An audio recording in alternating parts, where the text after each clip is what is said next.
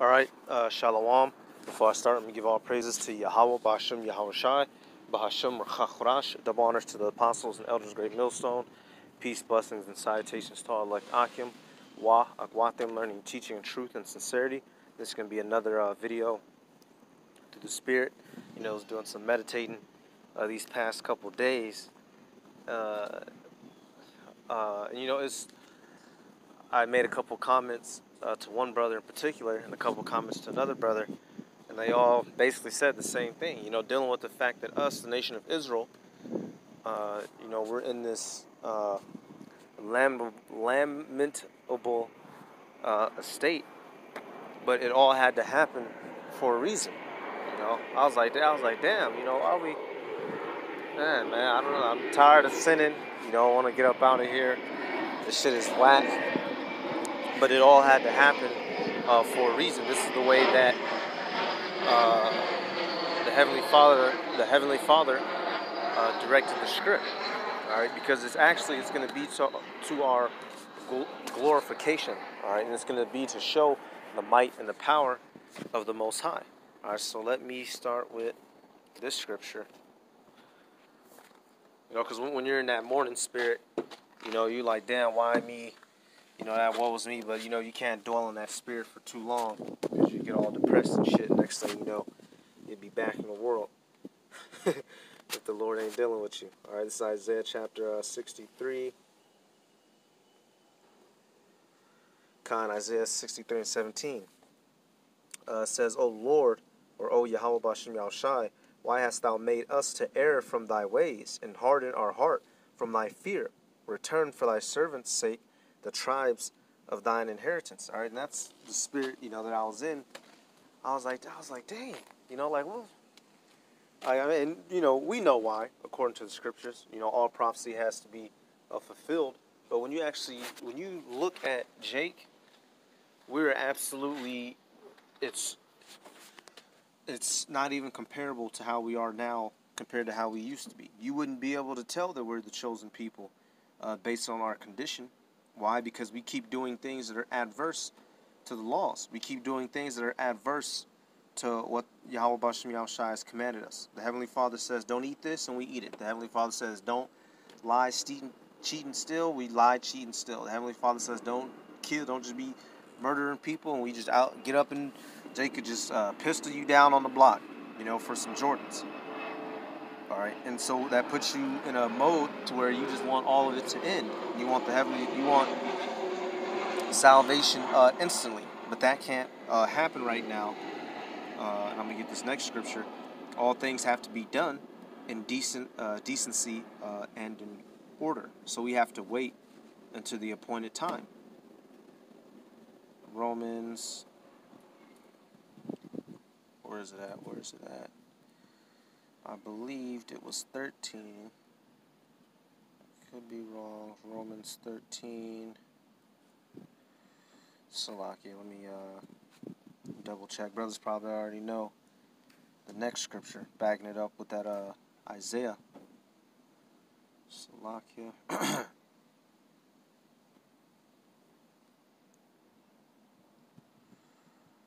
Salakia. Romans 8. Okay, that's okay. Romans 8 and 20. Kind of says, I'll start at 18. Perfect. It says, for I reckon that the sufferings of this present time are not worthy to be compared with the glory which shall be revealed in us. All right, which is true. All right, so ultimately all this is going to be, you know, ruling for the rest of time. All the blessings that we're going to be given, and then being granted the ability to no longer sin, it's going to completely outweigh everything that we're going through now. So, this is just the condition that we have to be in. This is the means to the ends. All right, this is the condition of the battle. Verse 19. For the earnest.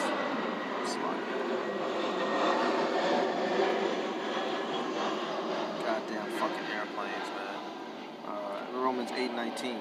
It says, for the earnest expectation of the creature waiteth for the manifestation of the sons of the Most High Power. So, and not only just people, even The damn bugs are waiting, all right, for the salvation, all right, for Yahushua to rise and or return, and for the elect to rise, all right, and beat down Esau, Edom, and the rest of these heathen nations, and to establish righteousness within the earth, all right. The whole world, even the wicked, whether they whether they realize it or not, their souls inwardly, all right. Every spirit in creation is looking towards the mighty work that the Heavenly Father is about to have acted out through His Son.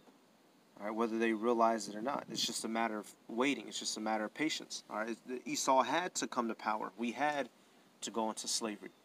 All right, Yahushua had to be crucified. The apostles, which were the disciples before He left, had to do their ministry for years on end, and then many of them get put to death.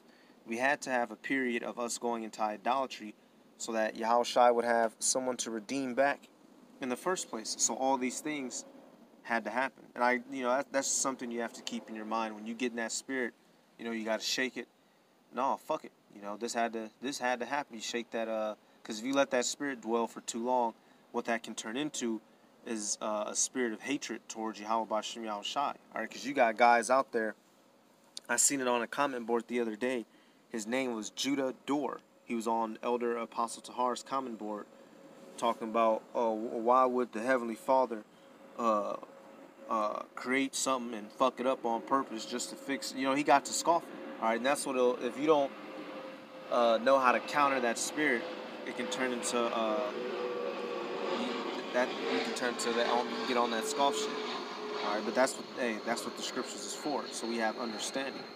Verse 20: For the creature was made subject to vanity, not willingly. All right, so it's not like we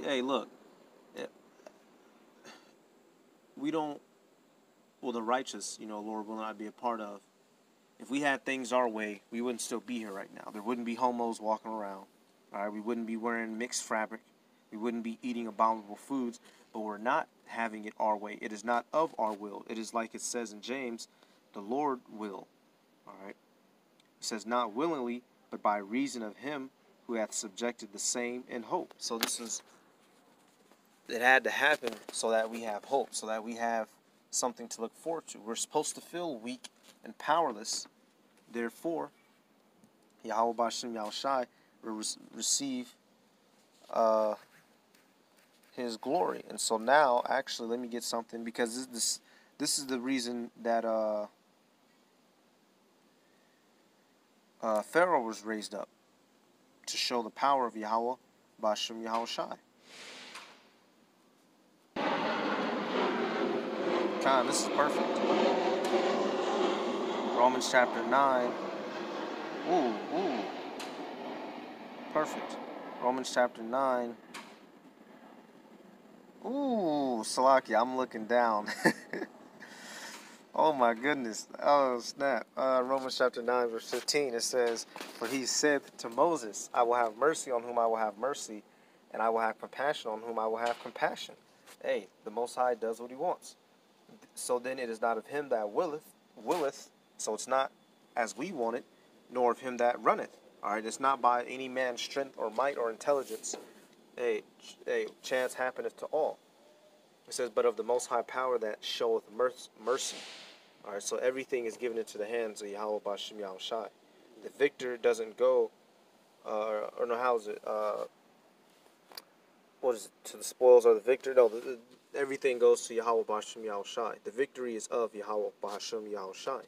Verse 17, For the scripture saith unto Pharaoh, Even of the same purpose have I raised thee up, that I might show my power in thee, and that my name might be declared throughout all the earth. So that's why all these things had to happen, just like with Pharaoh in ancient Egypt. All these trials, all these high points and low points in Israelite history had to happen, so that at the return of our Messiah, it'll be a great and glorious occasion. Verse 18. Because if we were living it up right now, if every Israelite had a fucking Lamborghini or a goddamn personal skyline jet, we wouldn't be looking towards salvation. We wouldn't be wanting to get out of here. We wouldn't be calling on the name of Yahweh B'Shem Yahushai. Alright? So that's why, things aren't going to go good. Shit's always going to fuck up. Something's always going to happen. Every so often you are going to go off. All right, and you're going to have to realize it and accept it and grow from it. All right, every so often, if you might get something good that happened to you, then you might get something 3 times as bad that happened to you. But if you're of the elect, you're going to maintain your integrity and you're going to ride this bitch out to the end. All right, verse 18. Therefore hath he mercy on whom he will have mercy, and whom he will he hardeneth. So he puts it in people's minds to do whatever he chooses. 19. Thou wilt say then unto me, thou wilt say then unto me, why doth he yet find fault? For who hath resisted his will? So, and this is one of the scoffers' standpoint. Hey, look, we do that in which we are told. All right, there's another scripture in the Sirach. It tells you, basically, you can't blame the Most High when you're drawing off to wickedness. It's you going after your own lust. There's which is also in the same chapter. Look, we don't necessarily have free will, but we are given the choice to pick between good and evil. All right. Ultimately, everything is determined beforehand. All right. You might wake up and be planning to go somewhere, and the next thing you know, your damn leg breaks. All right. Predestination. But you have a choice. The Heavenly Father gave us the choice to choose to do good and evil. All right. So, hey, people, if you fucked up, that's on you. Shit. Verse 20 says, Nay, but O man, who art thou that repliest against the Most High Power? And we can't do that. All right, we can't question the Most High Power's authority, which is what many people in this world do today, and those people are going to perish. All right, it says, Shall the thing formed say to him that formed it, Why hast thou made me thus? All right, I'm going to end it on that. So us being the creations, we can't get all butthurt and buck with the Most High. This is his picture. This is his story. We had to go off for a reason. We had to fall so that when we stand up, it's going to be a very powerful conclusion. All right, everyone likes a good back and forth fight. Everyone likes a Rocky Balboa, back and forth, slug them out, punch them out, glorious battle until one is deemed the victor. All right, so just keep that in mind whenever that spirit gets on you. Don't let that turn you into a scoffer. Just remember that all these things had to happen for a reason. All right, so with that, I'm going to give all praises to Yahweh, Ba'Hashem, Yahushai, Ba'Hashem, Rakakodash. Double honors to the apostles and elders of Millstone. Peace, blessings, and salutations to all the elect Akim, Wa, Agwathim, learning and teaching in truth and in sincerity. And with that, I'm going to say Shalom.